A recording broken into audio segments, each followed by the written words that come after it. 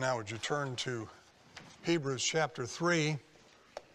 I'll be reading Hebrews 3:7 through 4:2. I do end the reading in the midst of an argument that the author of Hebrews is pursuing, but I do so advisedly because I want especially to call your attention to that last verse. I'll read to verse 2 of chapter 4. Hebrews 3:7 through 4:2. Therefore, as the Holy Spirit says, today, if you hear his voice, do not harden your hearts as in the rebellion on the day of testing in the wilderness, where your fathers put me to the test and saw my works for 40 years. Therefore I was provoked with that generation and said, they always go astray in their heart. They have not known my ways. As I swore in my wrath, they shall not enter my rest. Take care, brothers, lest there be in any of you an evil, unbelieving heart, leading you to fall away from the living God. But exhort one another every day, as long as it is called today, that none of you may be hardened by the deceitfulness of sin. For we have come to share in Christ, if indeed we hold our original confidence firm to the end.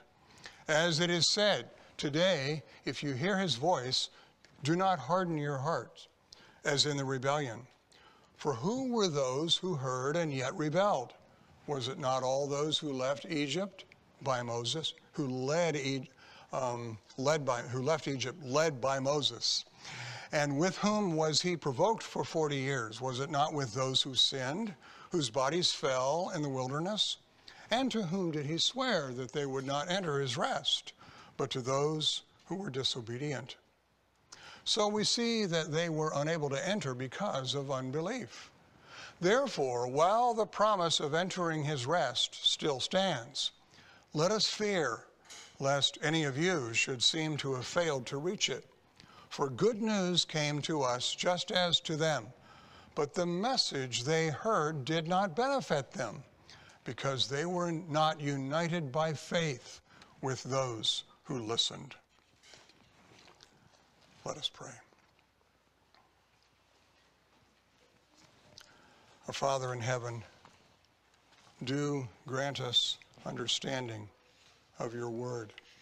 Enable us to read, to mark, to digest, to profit from, to be strengthened by your word. According to your Spirit's power, we pray.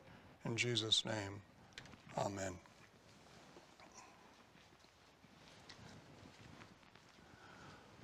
Although the Reformation of the 16th century challenged in a profound way the cherished doctrines and practices of the Roman Catholic Church, it did not differ from the Church in its high view of the Scriptures as divinely inspired.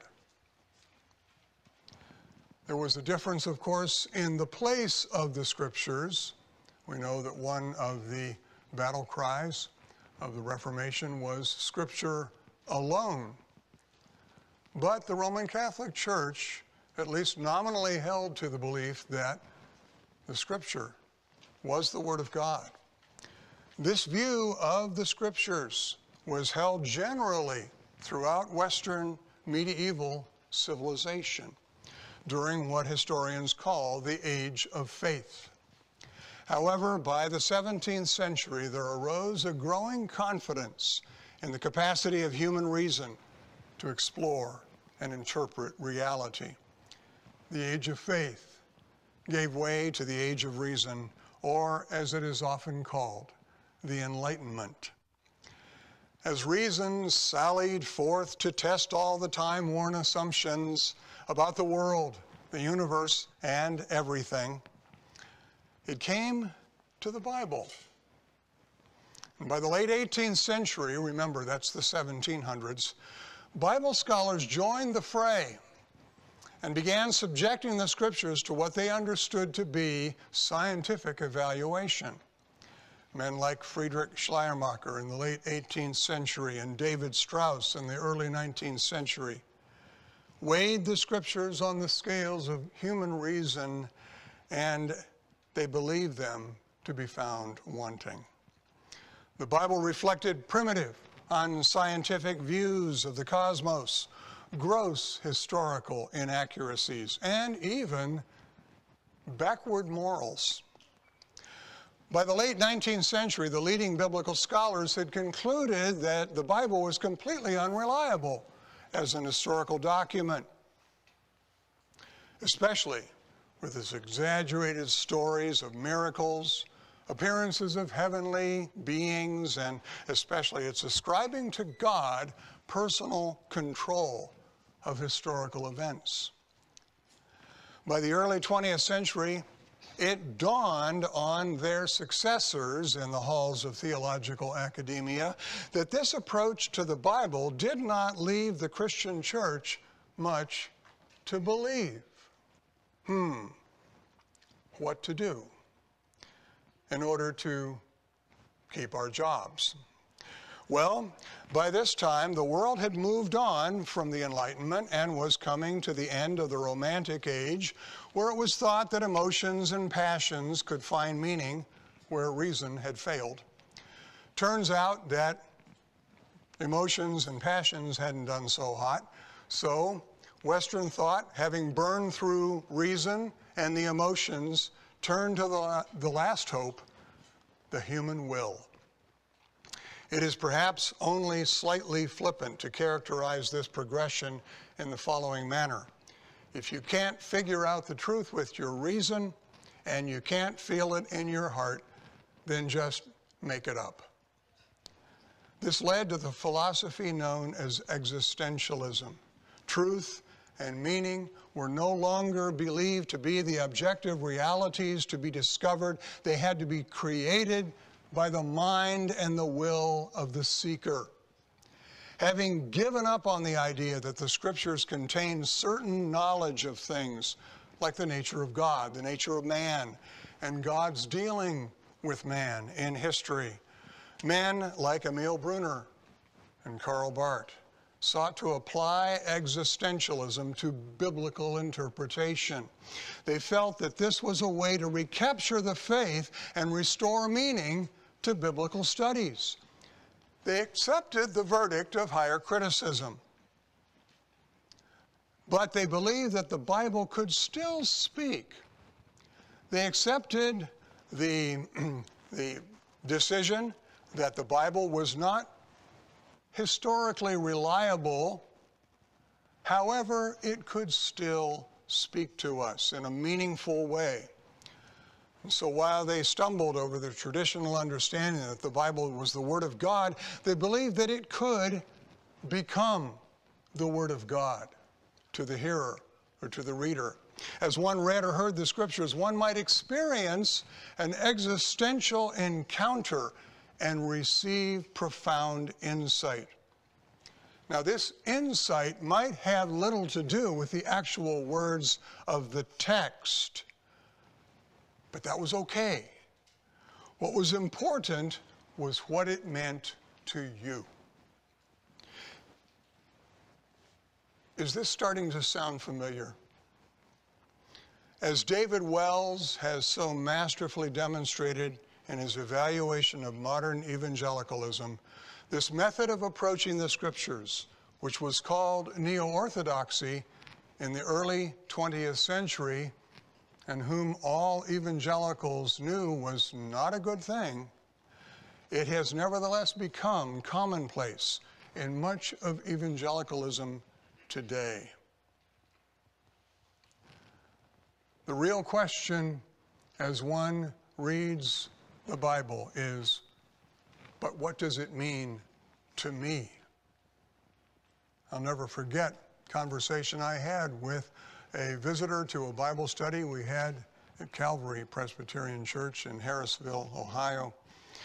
And this visitor, who had been brought by a friend, was confronting me about my Calvinistic belief, and especially I believe we were arguing over Romans 8, and over those that he foreknew, he also predestined. And he said, I think that means that God knew ahead of time what we were going to choose, and therefore on the basis of that, he chose us. Whom he foreknew, he also predestined. Well, this, of course, was the standard Arminian argument, and having, braced myself with my studies and seminary and so forth, I was prepared to answer it, and so I told him that foreknew there it's not talking about God gathering information and learning things and finding things out that he didn't know before. That is talking about God having set his love, having actually chosen us. And those he chose in love, he predestined. And so he said, well, he says, yeah, I think I know what you mean, but that's what it means to me. That was his refuge. That's what it means to me. So even though he had been clearly shown it did not mean what he thought it meant, he still could say, but that's what it means to me. And this was an evangelical Christian. What is going on here?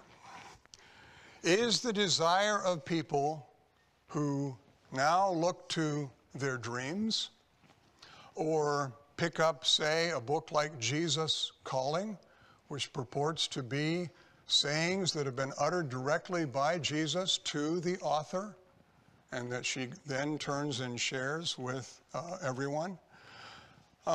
But is that desire, hoping to get a personal word directly from the Lord, understandable? False teachers have led many astray by taking advantage of this desire. People want to know the Lord. They want to know that the Lord knows them. They want to draw near to him. These false teachers have taken advantage of that, and they have done so not only by denying that the scriptures are historically reliable, but that they've denied that they're God's supernatural revelation to his people.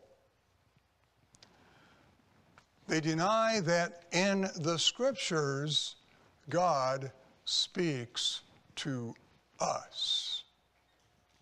He not only speaks or has spoken to those of old, but that he is speaking to us, to each of us in his living word. This is why I have a particular interest in the surrounding description in Deuteronomy chapter 5. Because if you look closely at it, it's a bit odd. We see here Moses is employing this truth that God is speaking directly to his covenant people in the scriptures.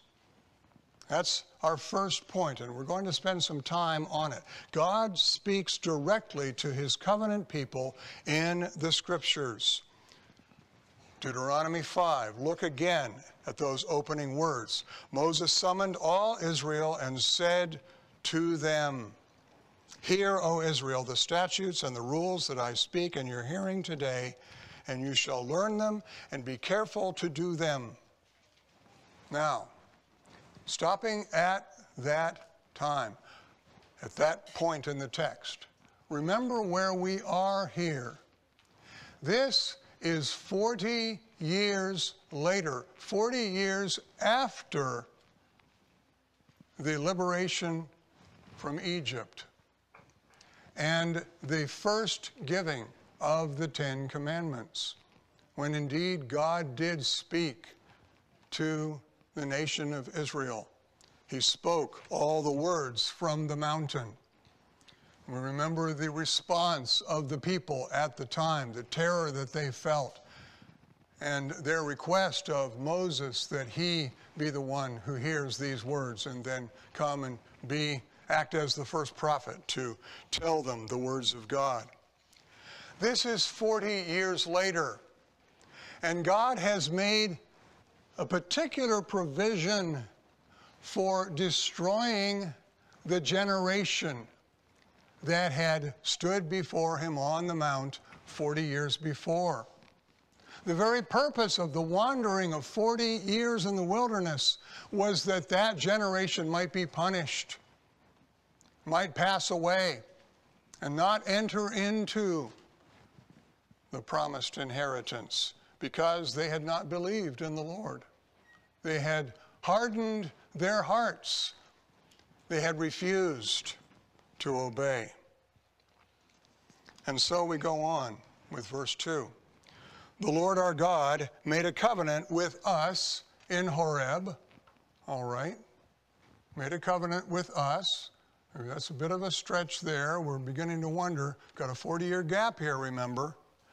He's talking about back the first time. That's the event Moses is describing here. The first, when the 10 Commandments were given from the mount, 40 years before. Then he says explicitly what we were afraid he was going to say. Not with our fathers did the Lord make this covenant, but with us, who are all of us here alive today. How could that possibly make sense? No, the people you had made that covenant with are strewn or buried in the desert. We're their children and their children's children. And yet Moses insisted deliberately. Moses, who we remember, his eye did not dim. He was not senile. He wasn't losing it. He knew exactly who he was talking to. And yet he insisted that it was not with their fathers God had made this covenant, but he had made it with them. He is making it with us, who are all of us here alive today. And so he goes on, the Lord spoke with you face to face at the mountain out of the midst of the fire. Of course, they were not there. This generation to whom he is speaking at this time is not physically present. They were not physically present back then. And yet Moses speaks to them as if they were. Very clearly, the fathers that are in mind, in Moses' mind as he says this, were not the patriarchs. There are some who have sought to interpret this passage in this way, trying to make sense of it. Oh, Moses must have been talking about Abraham and Isaac and Jacob. And there were some aspects of the covenant that were added to and were a little bit different with the Israelites as a nation than with the patriarchs. And so Moses is talking about some of the additions that are made to the covenant. Yes, it's substantially the same covenant, but there are enough adjustments in it, enough things about the nation of Israel that he must be talking about, no, it's not the patriarchs, it's you, Israel, today. But the way he goes on and speaks of it, and he speaks of this generation who are the children of those who were originally addressed from the mountain. And the fact that he speaks of them, he says, the Lord spoke with you face to face at the mountain, out of the midst of the fire, while I stood between the Lord and you at that time, to declare to you the word of God, the word of the Lord. For you were afraid because of the fire, and you did not go up into the mountain. That and everything that is said after the 10 Commandments shows that Moses is treating his hearers as one with the people that he had previously made this covenant with. This covenant was made with you. And ultimately, I am saying that this applies to you right now who are living today.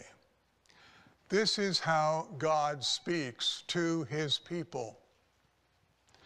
The infinite, eternal God who knows the end from the beginning and who knows all of his people down through the ages whom he has chosen, has designed a way, as only God can, to speak his living word directly to each generation of his people as they go by.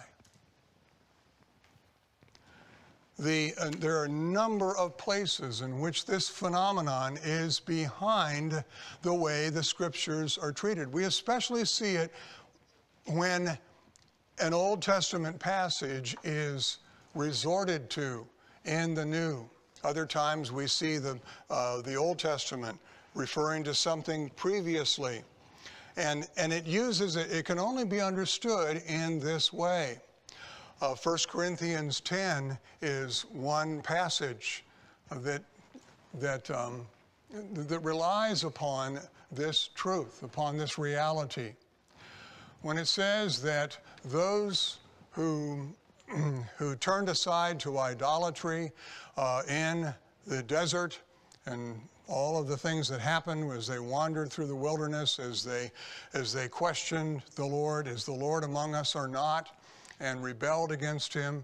He says they happen as examples to us. The actual word there is type, and it would be more literally translated, they were types of us. They were types of us. They were those who foreshadowed us. They were connected to us. The reason why what was said to them applies to us now is there's a connection between them and us. We are all God's people. And the things that God spoke to them back then are applicable to us today. We don't have to, in some artificial way, apply things to ourselves as we see fit, but rather God means you when he is speaking to his people. Hebrews 13, 5 and 6 give us an example of this. It's a very easy one to grasp. I've looked at it on previous occasions. Just look there for a moment just to see what I'm talking about. This is the only phenomenon that could possibly make sense of this, is that God has all of his people in mind as he speaks his word, and he means it for each one of them as well as for all of them together. We read in 13:5, keep your life free from the love of money and be content with what you have, for he has said, I will never leave you nor forsake you. And where does that come from? It comes from Deuteronomy, and it comes from Joshua chapter 1. In one case, Moses says it to Joshua. He gives him that promise. You're going to be able to lead Israel because the Lord has said, I will never leave you or forsake you. So how could we take this phrase uttered on 2 occasions to an historical figure, Joshua, and just willy-nilly apply it to ourselves? That's exactly what the biblical author does here. He says, you can be free from the love of money because he has said, I will never leave you nor forsake you. And then he tells them that we are to appropriate that promise for ourselves so we can confidently say, the Lord is my helper. I will not fear. What can man do to me? Oh, so we're even able to personally appropriate those things that are said in the Psalms to David. Not only are we to do so because it makes us feel better, but because they were addressed to us.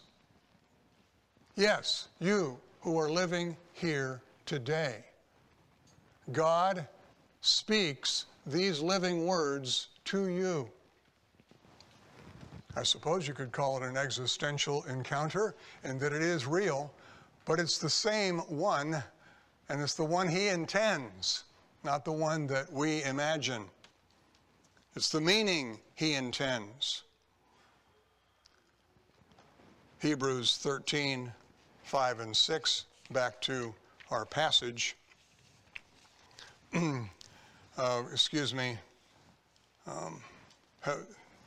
Hebrews 3, verse 7 to 4:2.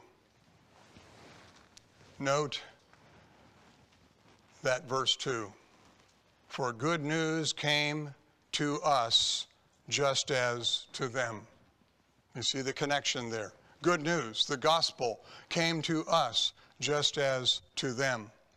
But the message they heard did not benefit them because they were not united by faith with those who listened.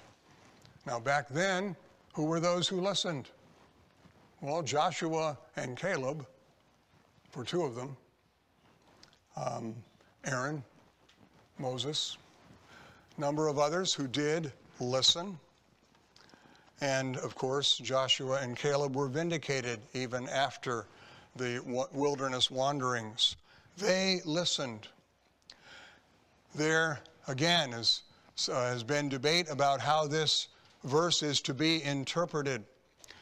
And I don't ordinarily go over all the possible translation possibilities, but because it occurs so often, and it's such an important point, I'll make a point of it here.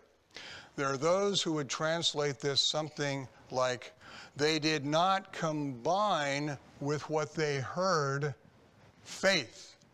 In other words, you're combining two things here in this passage. Is it what they heard with belief in what they heard? Or is it the people who did not believe were not combined with the people who did believe? The most straightforward translation is the latter. They were not combined with those who did believe, who did listen, who did heed. And actually, in terms of the entire context, everything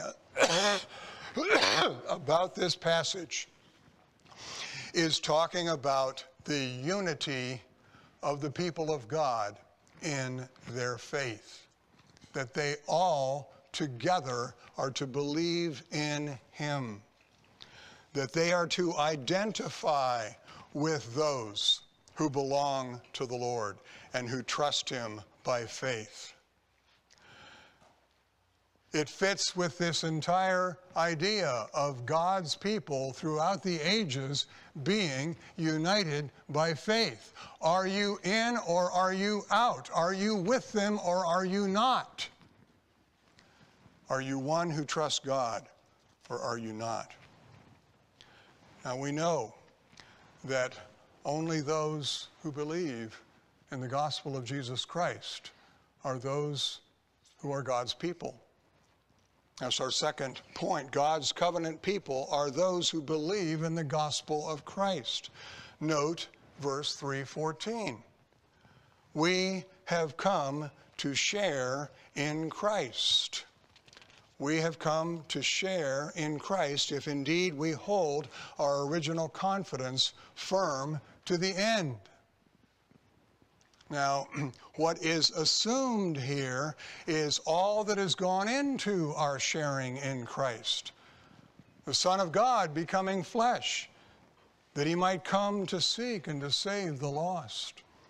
His life of perfect righteousness, his sacrificial death, his resurrection from the dead, all that sinners might be forgiven.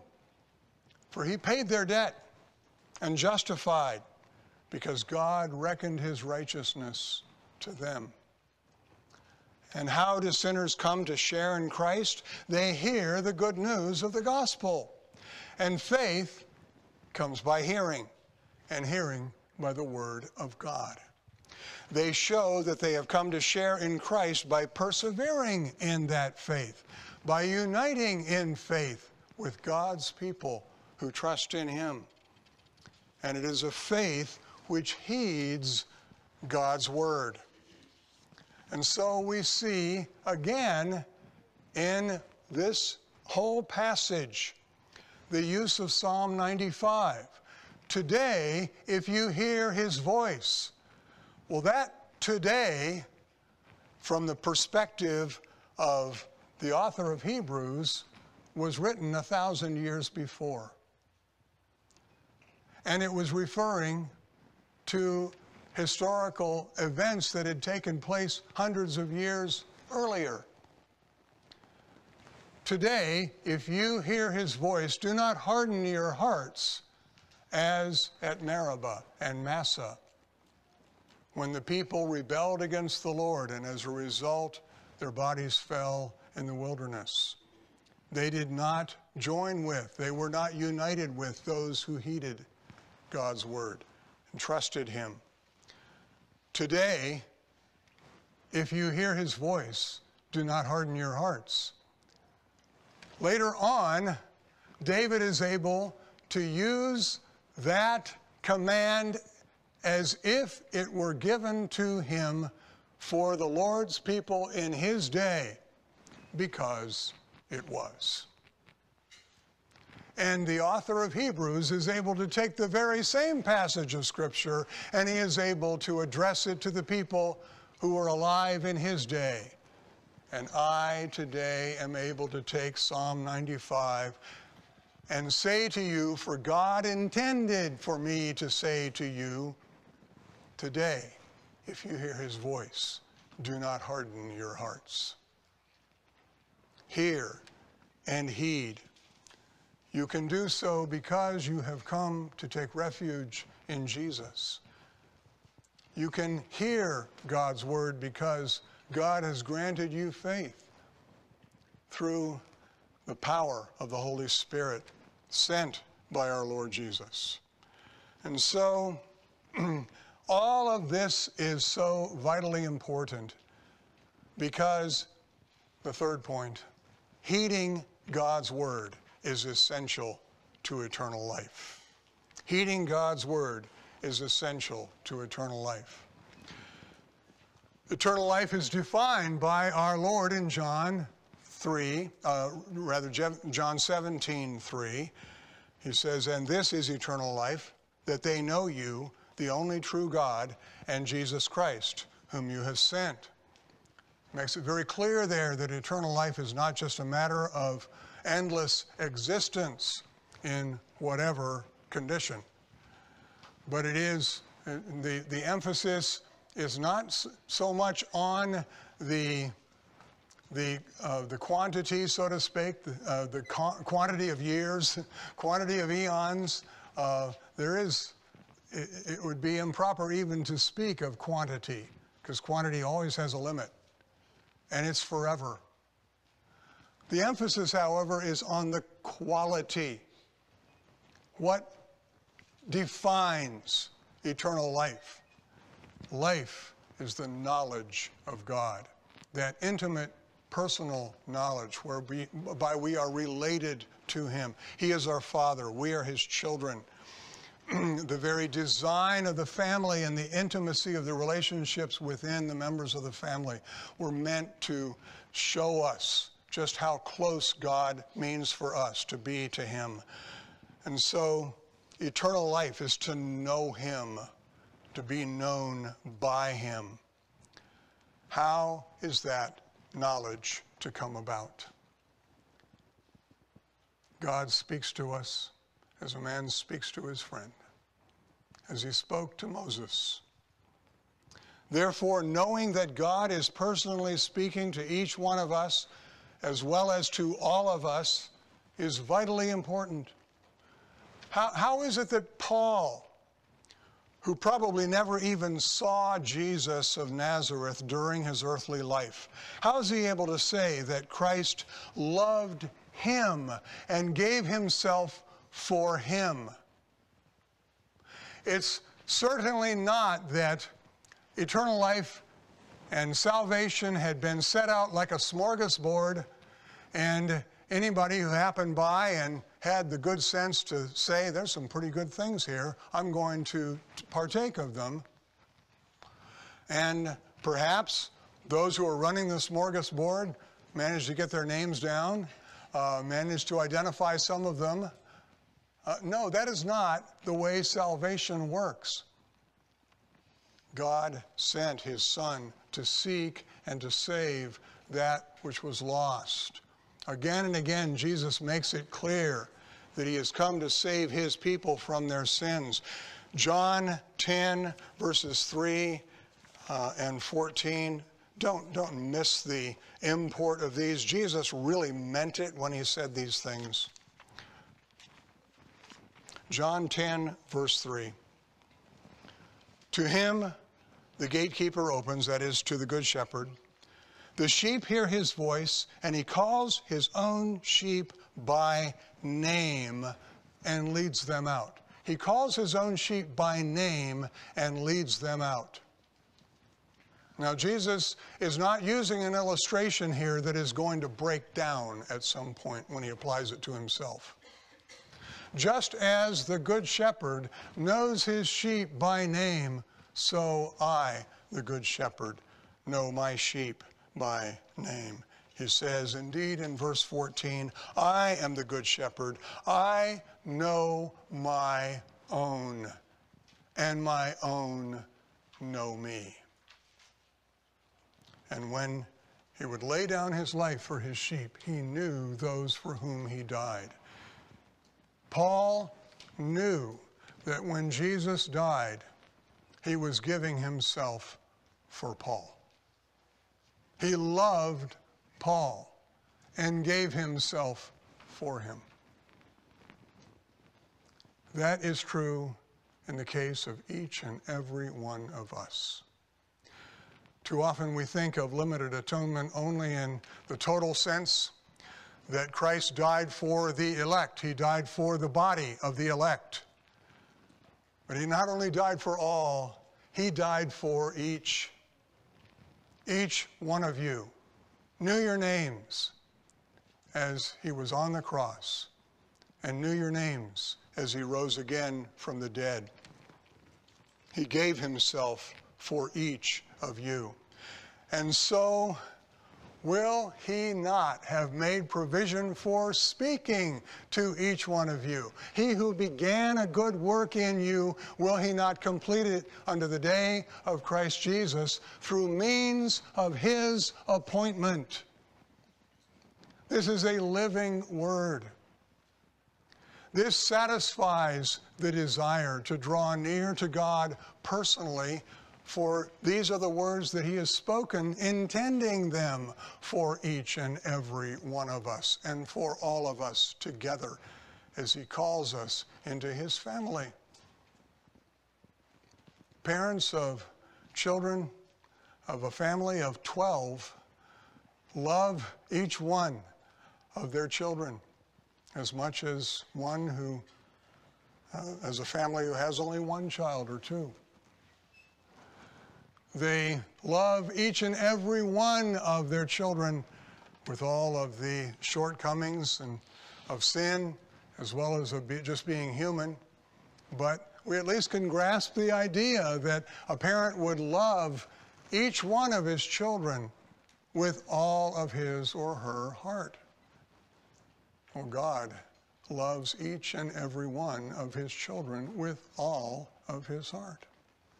The Lord Jesus loves each of his sheep with all of his heart, and he gave his life for them. And so, in the scriptures, he speaks to each one of you. You don't need Jesus calling. You don't need dreams, which all are the product of an imagination, sometimes perhaps a somewhat sanctified imagination. But any true, genuine, reliable Word of God is here. And it has come to us through the prophets and apostles. It has come to us through God's appointed means because it is his word. It is his love, which he means to communicate to us. And if we are to have an existential encounter with him, it is to be by his appointment. And so, brothers and sisters, read this word as it was intended to be read, as knowing that its author knows you, knowing that its author has given you a message in it which is sufficient for all of your needs, knowing that its author intends for you not to be conformed to the world, but be transformed by the renewing of your mind, that you might be fit for life eternal with him. Amen. Let us pray.